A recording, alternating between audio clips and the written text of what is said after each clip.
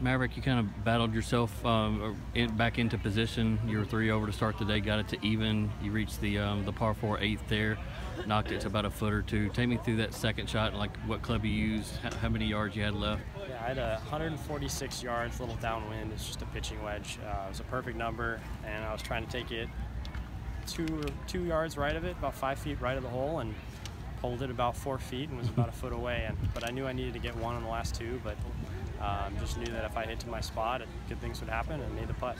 How do you feel that sense of knowing that you probably need one more? Are you scoreboard watching, or you just kind of have an overall feel of what the field is doing? I definitely knew where I stood. I knew on the front nine today that I was going to have to shoot 4. It's just the way the scores were shaking out. And but number one priority for me again was just avoid the bogeys. I made as many birdies as I did yesterday, just 7 less bogeys. Mm-hmm. And so that was the key for me today. And I played really smart and clean, and bogey free is always a good thing. There on 9, what you had left after your birdie putt, seemed like you were kind of grinding on that a little bit. Is this because you didn't want to take it for granted, or was it kind of a tricky putt?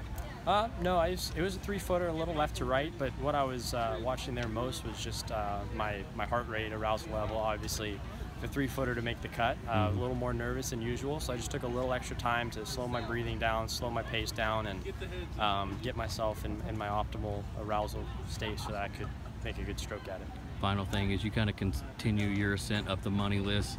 Making cuts like this is key, but obviously you have to make a move on Saturday. Do you feel like your game is kind of tuned into this course now to possibly do that?